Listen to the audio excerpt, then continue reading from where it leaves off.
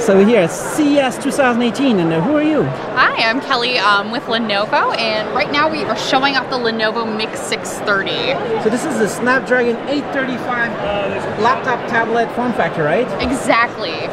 So we've partnered with Qualcomm to put a Snapdragon processor in here, and we think it offers a lot of really nice benefits. So one of the first being that this is such a thin device. You know, you don't need to fit a fan in there or anything like that. Another thing you're looking at is also about 20 hours of battery life, which, you know, will definitely get you through a normal work day and even some more. 20-hour battery life is a very high is it a high resolution? It is. So it is 1920 by 1280 is the resolution on this screen. One of the great things about this is that it is always on, always connected. So you can imagine how you have your cell phone right now. You know, you may be getting notifications and emails at all time while it's just sitting in your pocket. But once you take it out of your pocket, you know, you see everything on the screen that's ready to go. Similar with this laptop, so you'll be getting notifications and everything while it's just sitting in standby. So while you have it closed, yes. Do you see any notification LEDs on the sides or anything? I don't believe there will be any notification LEDs on the side or anything like that. Can you have it do a noise? No, I don't think so. Like I think just when you open it up, you will see everything that it's not gonna vibrate. Happened. No. Or like a ringtone, you know, like a phone has some kind of notification. Well, it's not that. I wish, but I don't believe so. So this is how it is when it's you're putting it down like this. There's a few angles you can have, or it's the main angle like this.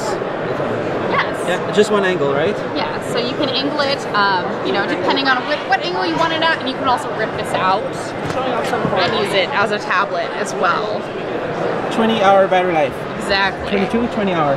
20 hour. With the camera right here? Yes. So we have the world-facing camera, and then we also have a 13 megapixel IR camera in here that's going to be working with Windows Hello. So it'll work with facial recognition, so all you need to do is open this up and you're ready to, you know, get your day started. Can it do eye tracking? It does not do eye tracking right now, no. Right. So you'll have IR for the hello, and face scanning, like kind of like the same that iPhone X has.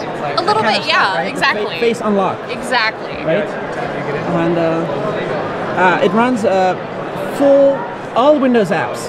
That's 32-bit from Intel. Yeah, so when you buy this, it will be Windows 10S. So it'll give you a very phone-like experience of being very encapsulated.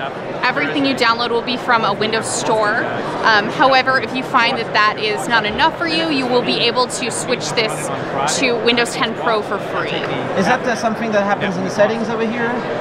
I believe so. Maybe I'm just guessing. It could be somewhere in here, and you. I believe so. I think we'll have to see when it's final as to where you can switch when it. It's in Windows Pro, that means you can install you can emulate any X file. Exactly. And how's the performance?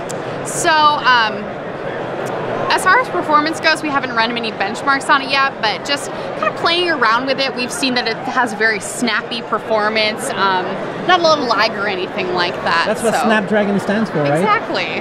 And LTE eSIM or SIM card slot? So it will be compatible with eSIM, but it does also have a SIM card slot. Where do you have that? And that is on, let's see, I believe this right here. Right there. So there is a SIM card as well as an SD card for expansion.